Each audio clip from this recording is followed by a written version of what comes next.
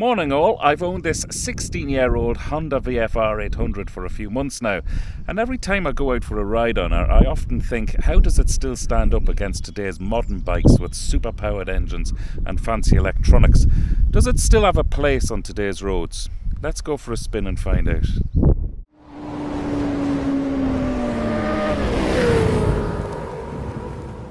So good morning everybody, and it's a wonderful day here in Ireland.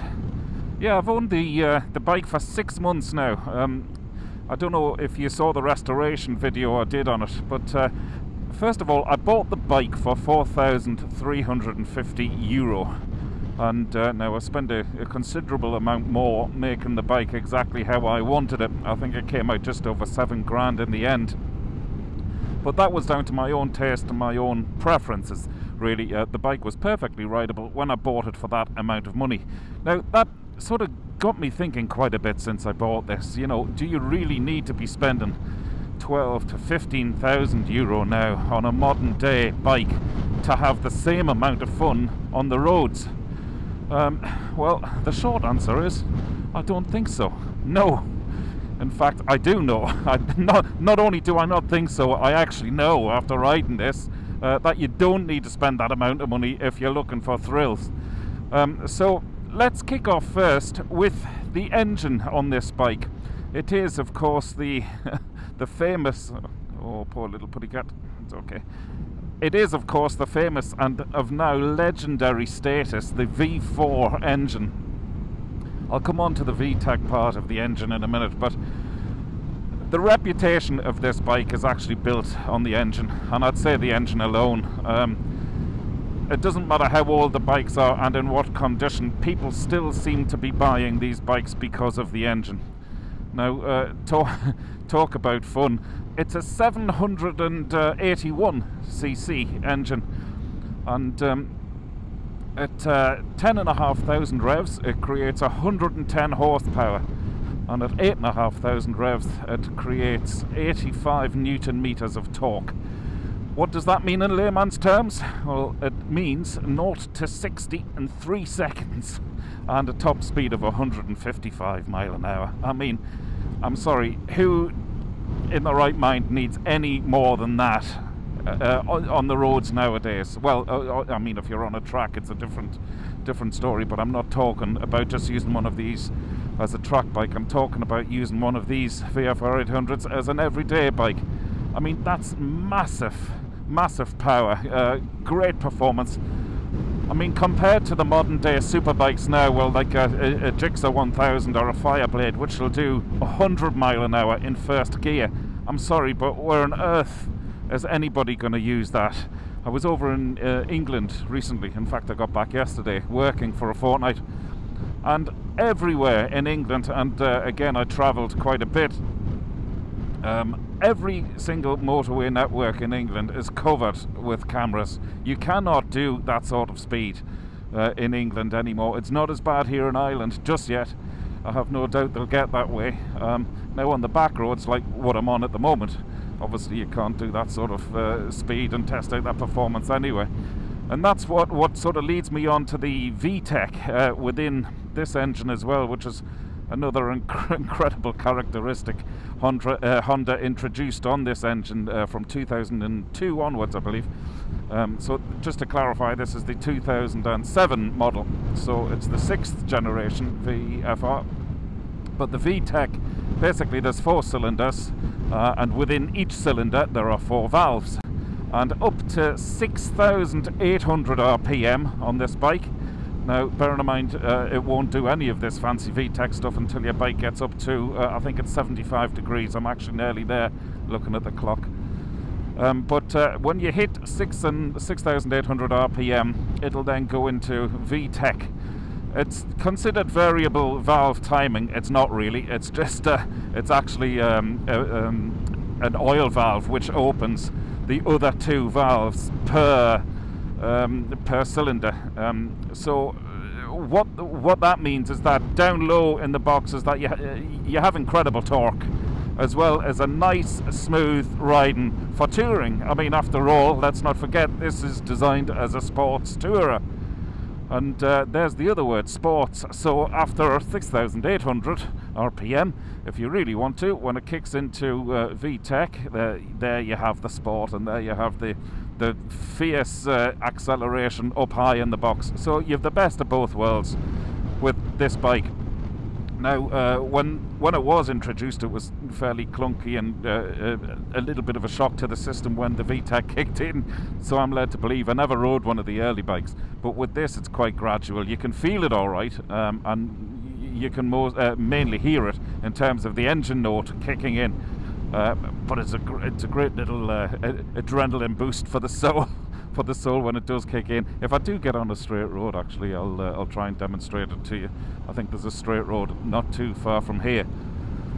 So you have the best of both worlds within the engine, and like I say, with a top speed of 155 mile an hour, who needs any more than that? Some of the other bikes I have, and if you've been following me for a while, you'll know that I own an Aprilia RS660.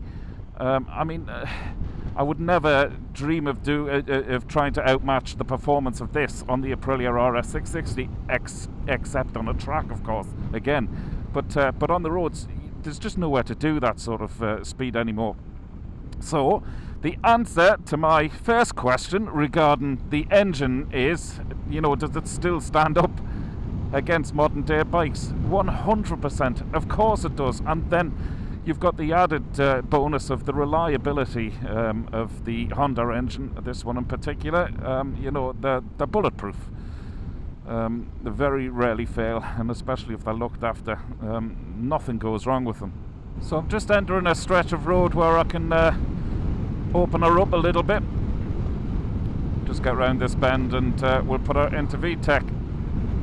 Incidentally, before I do, you may have seen my endeavours to try and make the bike a lot more, well, quiet and user-friendly in terms of inside the helmet, because I was really struggling, especially when I was vlogging like this, on actually hearing myself inside the helmet because it was so noisy. So Richie Vida, and those of you who like a VFR will know that a VFR 800 is synonymous with Richie, because well, he's literally travelled the world on his, and he built his YouTube channel on the strength of one of these bikes. But so Richie recommended this screen, which is the Puig racing screen, and then I added the wind deflector as well on top, which for my height at 5'8", it really does throw the wind over the top of me. Still a little bit noisy, but nothing compared to how it was when it came with the screen which was on it. And then I also tried the Givey screen as well, which was no good. But anyway, let's get this little baby into VTEC. So if you can see the rev counter there, we're down at about 4,000 revs. And I'm probably going to have to do a reverse angle for me, of me now, because I can't reveal the speedo, and it's quite difficult to smudge out that speedo, I've learnt, when it's so small. So we'll get around this corner and take it above 6,800 RPM. Okay, here we go. I'll just drop down a gear. We're in VTEC now, and I've just got that lovely little kick. It really is like an injection. It's beautiful. But like I said earlier, it's smooth. It's not a violent sort of turbo-powered rocket boost or anything like that. So now we have all 4 valves open in all 4 cylinders. I think it drops out of VTEC once you go below 6,500 revs. It's probably done that right now because I've had to slow down for them bends. So when you're in VTEC, this is what I also nickname as gymnastic mode, because when you're up there in the box, I mean, that's what just gives the bike all of this excitement. Oh yes. This is absolutely beautiful. You can hear the engine just howling there. So it purrs at a low speed, it just goes into a howl. Oh, look at this.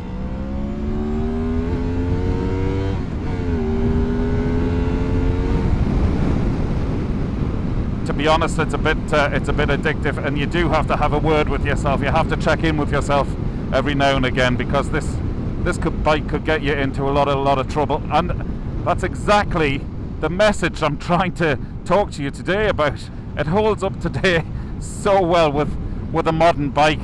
16 years old this is, and it still thrills and excites, just like you've seen there. So what we have there is all 4 valves operating on all 4 cylinders, so it's fully wide open, and it's giving you the maximum out of the engine.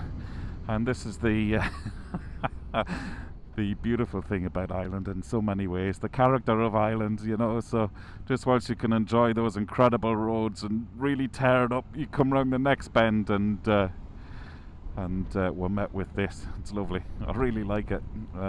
But again, so I'm out of VTech now, and I'm just enjoying the countryside. It really surmises what the bike was built for, in my opinion. It's like riding 2 different bikes in many ways. Now let me just, as I'm doing this lovely scenic tour of Ireland, let me talk about the comfort, okay, for a second, because that's the other thing I wanted to add. Its wet weight is just over 240 kilograms. I don't know if those of you remember when I had the FJR, I just couldn't handle the weight of that bike, because the wet weight of the FJR was 290, so it was 50 kilograms heavier than this. Now the beauty of this bike is that it seems to be carrying the weight down low as well, so even when you're moving it around within the garage or in a parking lot, it's very easy to do, obviously leaning it against you ever so slightly. Hasn't got a great turning circle, I'll be honest, but it's got quite a long rake, I would have thought, because of the size of bike it is, but that really doesn't bother me. I mean, who's ever in a rush in a parking lot to turn the bike around? Not me. That's not one of the things I look at when I'm looking at the specifications of a bike. But yeah, so wet weight 240 kilograms. We'll get past this tractor now. Track nothing behind me. And it does, now it's not great on the fuel economy. It's averaging for me about 45 miles to the gallon on a trip. Now with a 22 litre tank this has, I'm sort of getting 180 miles really in real world journey riding, which is fine, because I don't know if you're like me. I mean, I don't know anybody who can sort of sit on a bike for 180 miles without stopping to stretch the legs.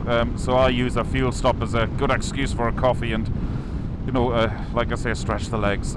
So to me that's a very acceptable range, and even when I'm doing trips around Ireland, I'm always where I need to go within 180 miles. Granted, we have a very small country here, but 180 miles is very acceptable for me. I don't know if you remember when the VFR 1200 came out. I really don't know what Honda were thinking with that. Beautiful looking bike, don't get me wrong, and again another great engine, but the fuel tank was 19 litres, so a 3 litre reduction on the 1200 fuel tank, and a much lesser economy as well. So, and I think that was the downfall of the VFR 1200, because people were obviously buying them as an improvement on this, hoping for better performance and well, much better range. Well, a little bit similar to, I suppose, the GS Adventure in the BMW range, as opposed to the GS range. You know, you can go further afield without having to stop if you don't want to. That wasn't to be with the 1200, so it pretty much died a death. And I dare say that could have led to the downfall of this VFR range, which sadly is no longer in production.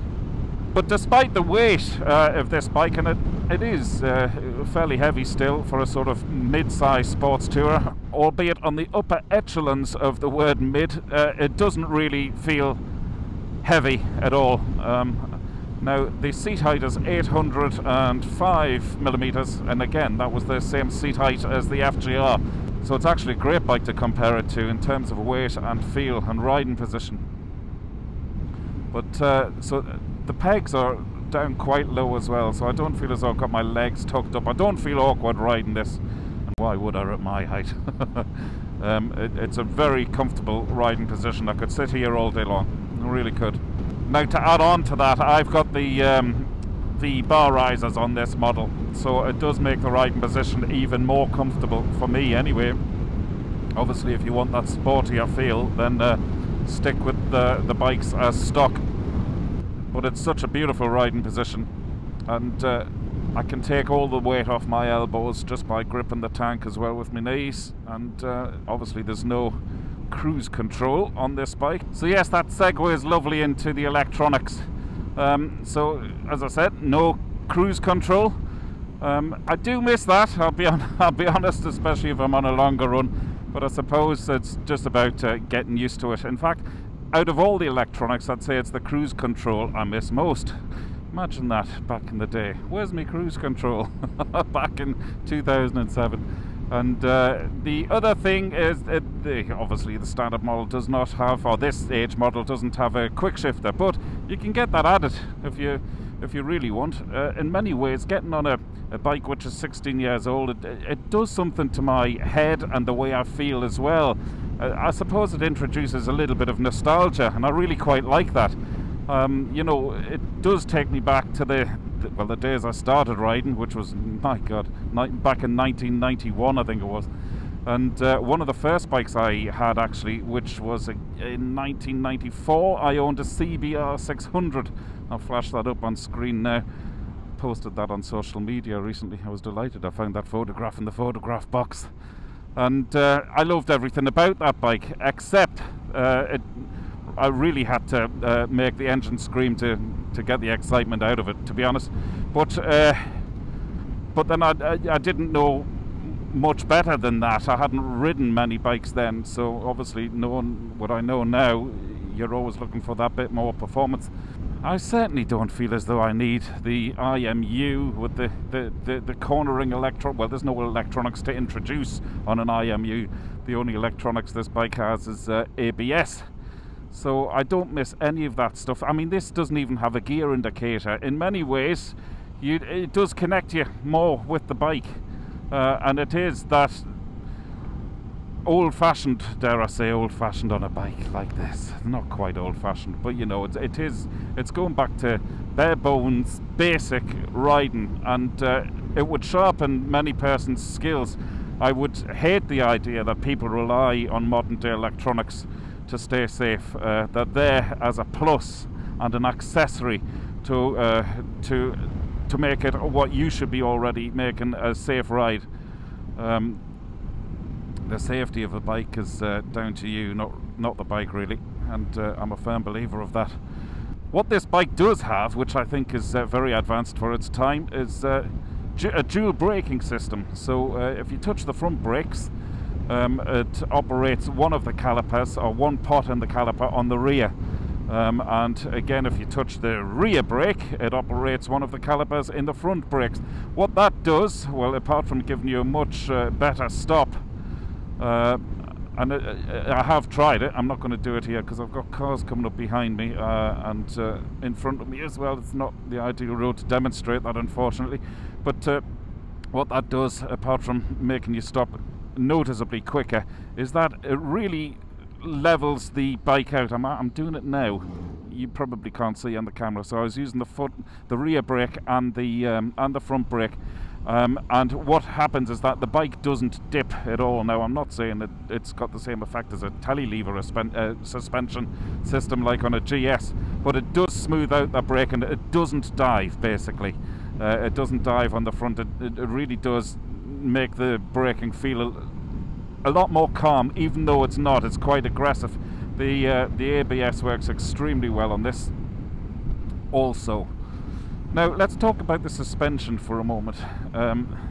This is again the 2007 model, just in case you're tuning in.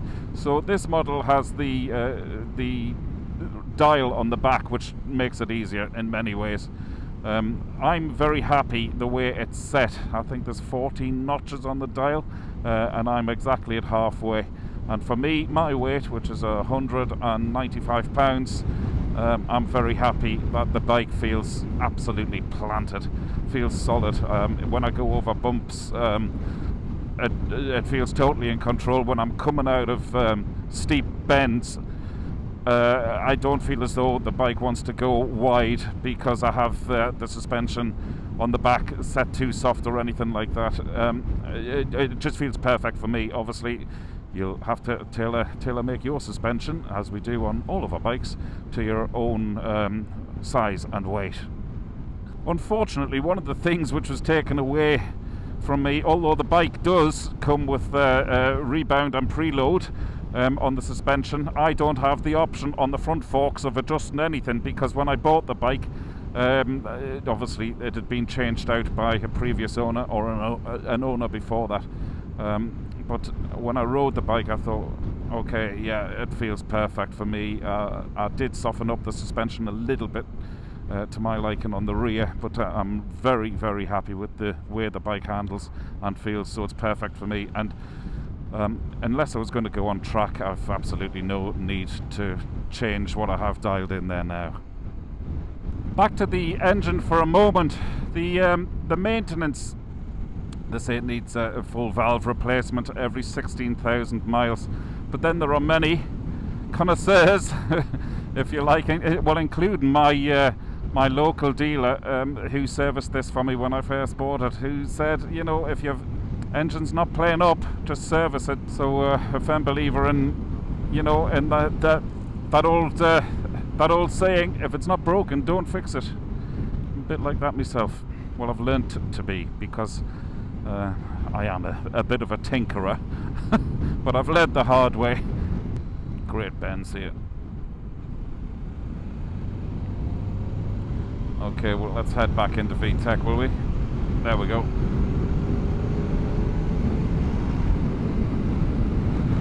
The bike feels absolutely solid.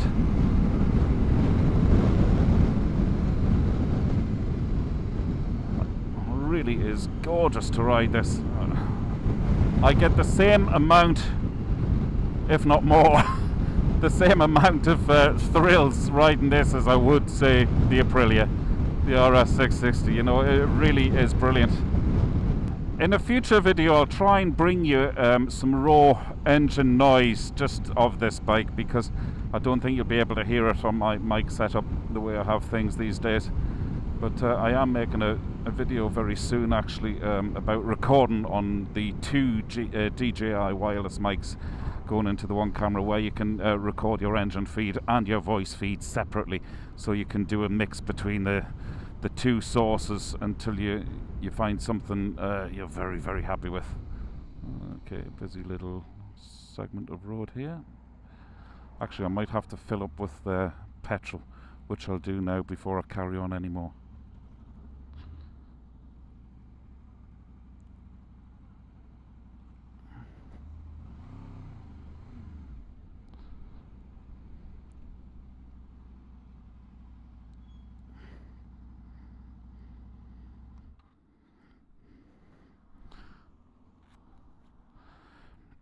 Now, like I say, it's a 22-litre tank, so it does cost quite a bit to fill it.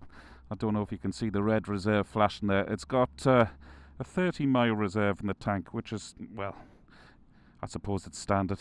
I've tested other bikes way beyond that and found that I've been alright by the grace of God. I don't really want to test this one.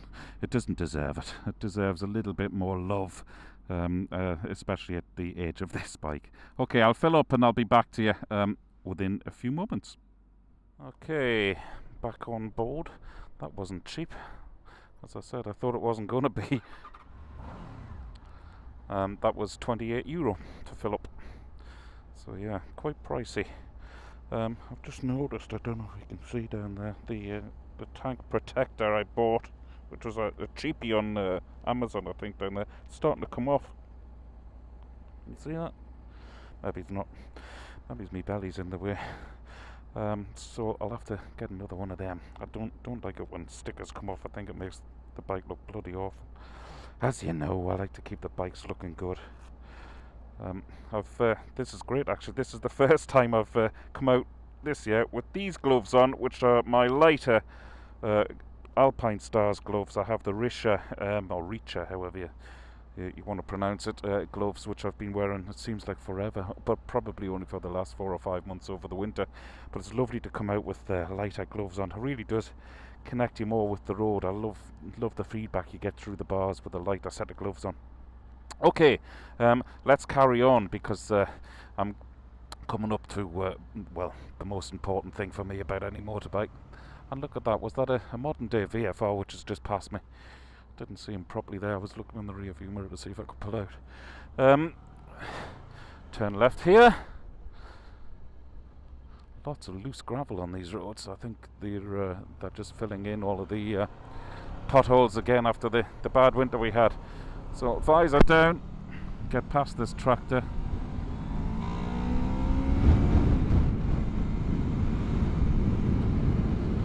And again, that beautiful VTEC. It really is a superb characteristic. I've actually been out on other bikes where I wouldn't say I've relied on it, but where I've been expecting it to come in, and then of course it isn't on the other bikes. So in many ways I miss it. You grow to love it, and like any bike, you grow to love characteristics of the bike and little quirks as well. Is it too early for an ice cream? Yeah, I haven't even had breakfast yet. Now this is the thing, as I've just done there, I was about to pull out and I saw him coming on the I'm on the VFR. Get ahead of this guy. On the VFR. Why do I keep saying the VFR? I'm on the VFR. On the FJR. I might have just lost the bike, as I did on a couple of occasions there. You know, when you've committed to pull out and then all of a sudden you realise that you should stop for whatever reason, as what just happened there. And because your weight has gone over on the bike, the FJR for me was far too heavy to rescue, and I dropped the bike on a few occasions. It's quite embarrassing when that happens, isn't it? Just get over this little speed bump. So yeah, leading up to the most important thing now for me is its looks, which is what I choose every single bike on, which I've had over the years. If I love the look of it, then I'll start exploring everything else about the bike. But if I don't like the look of it, then I don't care if it's the most efficient or the fastest or the most exciting bike in the world underneath the tank. I won't go near it if I don't like the looks of it. And this bike is one of the bikes, well, I'd say single-handedly the bike which got me back into biking.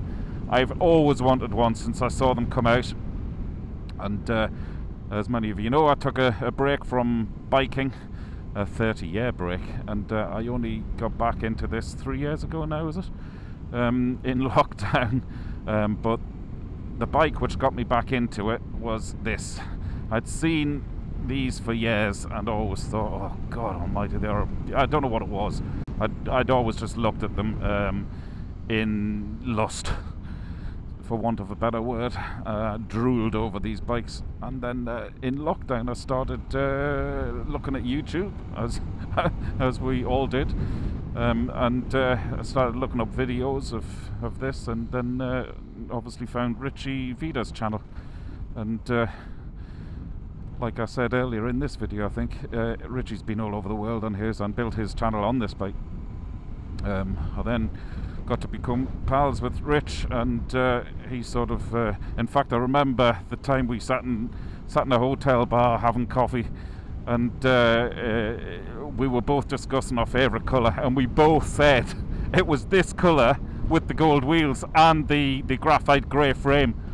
We both agreed on that, and that's exactly what I've had done. So I'm pleased Rich feels the same, even though he's got the silver one. But I started watching all of his videos. Well, of course, there was no going back then. As soon as I'd seen how the bike excited him and where he could go on his bike, that was it. As soon as I was going to find the right bike, I was going to get one. It took me a while to find the right bike, especially in little old Ireland. There's not a great deal of them for sale, and the ones which are for sale, oh God, there's such a, well, like any bike I suppose, such few and far between. You know, the adverts never ever described correctly how the bike's condition was. I won't go into that again. So the looks for me is basically what got me back into biking. I just think to look at this bike, it's still in my top 3 sexy bikes on the road, and that could be, I'm not going to reveal the top 3 sexy bikes. Maybe that's for another video. But this is definitely in the top 3 of my favourite looking bikes of all time on the road. So there you go. I can't really say a higher accolade than that. And as we all say, the bike which excites you is the bike for you. And even when I can't ride it on a rainy day, I'll be out in the garage. Yeah, I say that with pride. If you haven't seen my recent video on my new garage build, go and check that out. Oh my god, the pain. But I'm just delighted now to have a garage. It seems weird. It's like, you know, when you marry a girlfriend after years of being with her, and then you start calling her your wife. I feel a bit like that when I say the word garage. Yeah, I've got a garage.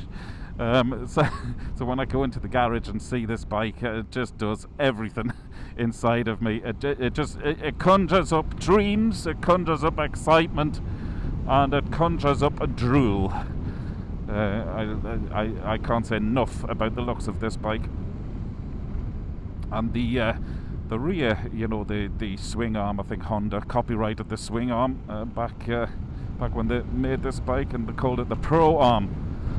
I don't know how much they've done with that copyright since, but that really adds to the looks for me. And the 2 exhausts tucked underneath the seat.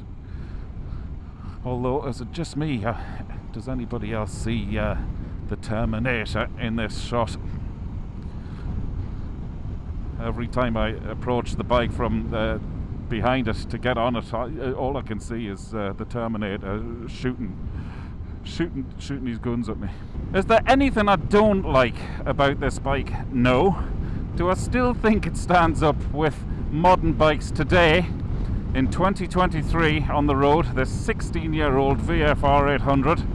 Yes, of course it does, 100%, and in many ways surpasses them. I think the looks are unrivaled. The engine is pretty much legendary status, as I've discussed, and the performances, who's going to need more unless you're on a track? I just think it's an incredible machine, all-round machine, and that's why they're very difficult now to find a good second-hand one, because slowly but surely everybody's realising that we don't necessarily need all the fancy electrics and the massive fuel economy and the huge range tank. We don't need all of that. Let's strip it back a bit. You know, before all of this stuff was invented, we rode bikes like this anyway. It's only what we know now which affects our decision to buy a bike, but this is just an all-round 100% incredible machine. Well, that was a splendid ride out. I just had a ball there, folks. I hope you enjoyed that spin out as well, and maybe you don't agree with anything I've said, but maybe it resonates with you with a lot I've said. So if it does and you enjoyed this video, please consider giving me a like and a subscribe. The channel is actually growing at a rate of knots now, and I'm delighted about that. I'm really desperately trying to get to the 10,000 mark. It's always been a milestone of mine since I started the channel. One thing I'm really trying to build as well is my Instagram following. It seems very slow, I don't know why, but if you wouldn't mind giving me a like on Instagram as well. I'm under there as Really Good TV as well. Really great having you along on this ride. It's such a pleasure. And you know, the other thing is that even though I'm in VTEC there quite a bit, the bike doesn't scare me, it doesn't frighten me. I'm just happy out. It's a lovely place to be. I feel very, very comfortable, and that's all testament to this incredible 2007 VFR 800. If you're thinking about buying one of these, don't even question it. There you go. That's just cost you a few quid, hasn't it? See you this time next week, folks. 8 o'clock every Saturday morning is my slot on YouTube. Thanks a million for coming along. Dave Perry, Really Good TV. Ride safe and have a great week, everybody. Over and out.